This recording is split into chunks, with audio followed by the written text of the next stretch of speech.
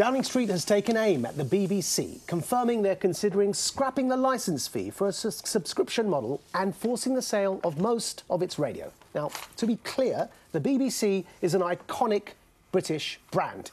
It must not, however, be held up to be infallible and untouchable. The corporation has become analogous to many US tech giants, undeniably bloated, squeezing out local competition and stifling start-up innovation. Such near-monopoly power is unfairly subsidised by a regressive flat tax that outrageously makes it a criminal offence not to pay for the licence fee for watching any live programme on any device, even if not a BBC show. The licence fee is simply unfair, unprogressive and unsustainable. It belongs firmly in the top-down world of the last century. Yes, let's ring-fence the BBC's world-class news and current affairs, but it should never be criminal for refusing to pay for entertainment if you don't consume it. Resisting change here can only be done by mounting a nostalgic, conservative defence of the status quo. But since when is that progressive?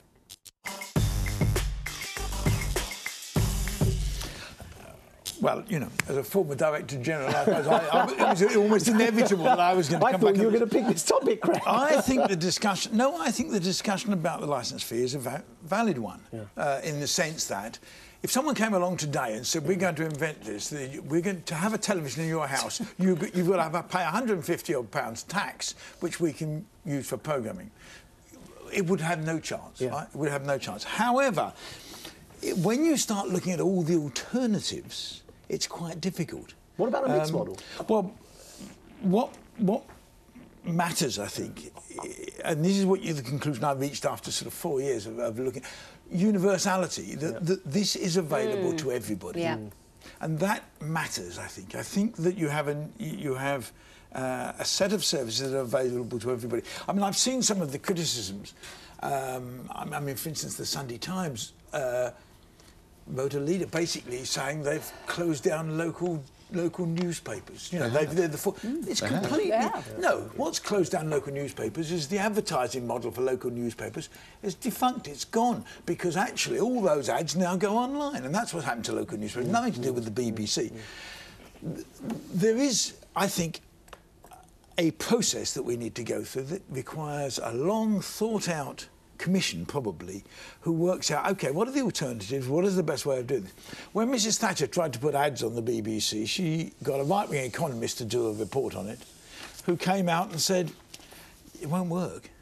It won't work. And I'd like to see some more thought go into this. In particular, though, let me add... But are you pro-reform, Greg? Yeah. Because you're sounding a bit equivocal. No, I'm pro-thought. Yeah. I'm pro... I'm pro-watch. I hope we all are. No, I'm pro... No, we're not all, because some people are doing pro-thinking. It's straightforward for ideological reasons. What's interesting is this quote from Damien Green, who says, destroying the BBC wasn't in our manifesto. And would be cultural vandalism. Well, forget about the cultural vandalism bit. But forget about the destroying bit as well, because that's not what I'm proposing. But destroying the BBC, it requires thought. It requires a proper... How does anything I said mean I'm destroying it? It's a profligate organisation. I think, you know, what people talk... There's a hysteria around this. We're not going to lose the BBC. It's just going to be put on the same commercial footing, hopefully, as other companies are. OK, so how do you put local radio, BBC local radio, onto any sort of commercial footing at all? Let me tell you, it won't pay for itself. Well, if it won't pay for itself, is there a justification for it existing? But then that's the discussion.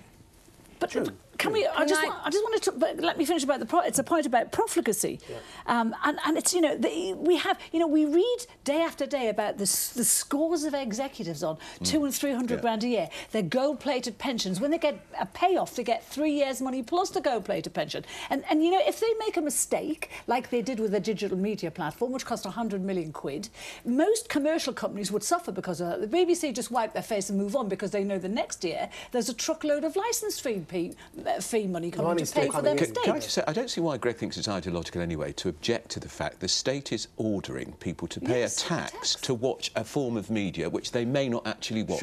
Why should the state be taxing at the commercial disadvantage of their rivals? And Carol says about the size of the BBC. I remember interviewing Mark Thompson, Director of the General of the BBC, and said, how many people does the BBC employ? He didn't have a clue. And he told me this story, which underlines the problems at the BBC. When a BBC hostage who'd been in captivity in the Middle East for a couple of years had been released, he got one call from Sky to fix up an interview. 38 calls from the BBC, different outlets, to do the same interview. It is out of control, and it's out of control because it's got a state-guaranteed subsidy. June hasn't come in yet. Well, as the current Director of Creative Diversity, I think what we must not lose sight of is the fact that our BBC is the envy of the world. When you speak to broadcasters around the world, they are completely envious that we have something like this, that we have all of it, that we have an institution like this. And also, it is the engine of our creative industry. If you look at the relationship with the independent sector in terms of independent production companies, the BBC is the biggest buyer.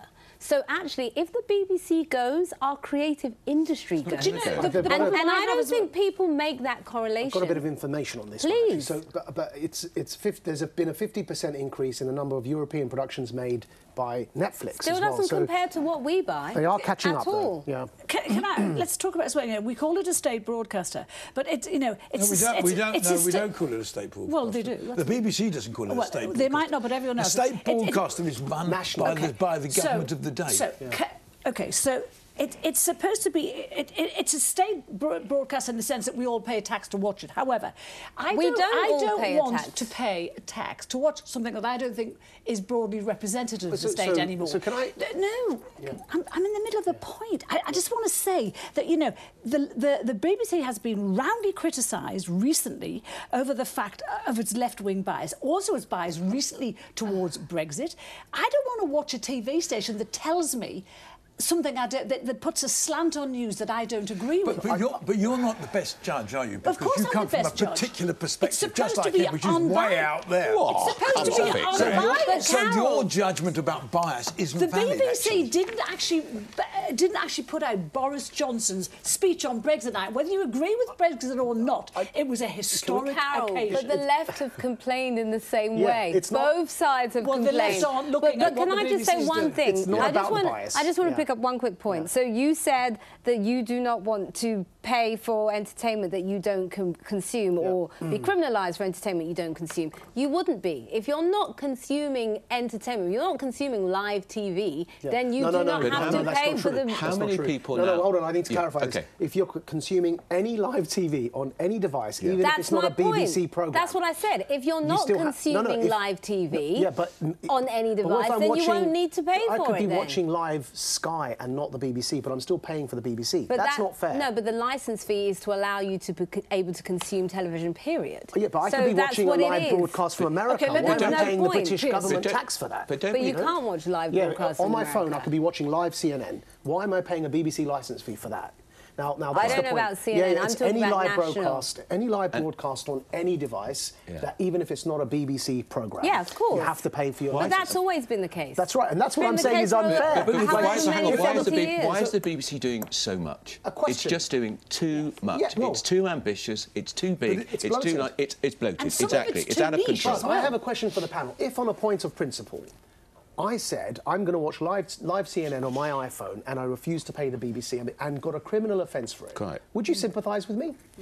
No. Can I just say why? Can I give you the statement from? Why not? Can I give you the statement from Sir David Clementi, the chairman of the BBC? I pay my licence fee. He said the BBC is a great national asset. A diminished BBC is a weakened United Kingdom, and he's right. Sitting behind a paywall, it would no longer be the place that brings the country together for the Strictly final, or Gavin and Stacey on Christmas Day, or the Armistice anniversary, or Holocaust Memorial. Let me finish. Nor would it be the place that all could turn to celebrate live important moments we enjoy as a nation. A royal wedding, or jubilees, or the Olympic successes. He's right. Well, I think the irony of the whole thing, of course, is that the biggest supporters of the BBC are actually the south of England middle class who disproportionately vote Tory.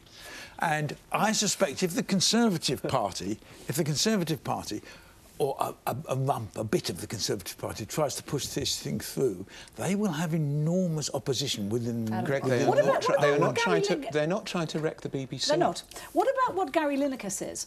He says, I would make the licence fee voluntary. I don't know the logistics of how it would work. You would lose some people, but at the same time, you'd up the price a bit. You're forced to pay it if you want a TV, and therefore it's a tax. What he says about that? Well, if it's voluntary, people won't pay it. Well, and how much is he being paid, by the way? Well, exactly 1.8 million a year, and he's not even exclusive. But in Germany, they've got a broadcasting levy, and it's compulsory on every household. Yes. OK, you're watching The Pledge on Sky News. After the break, why we need radical action to stop football clubs breaking the rules.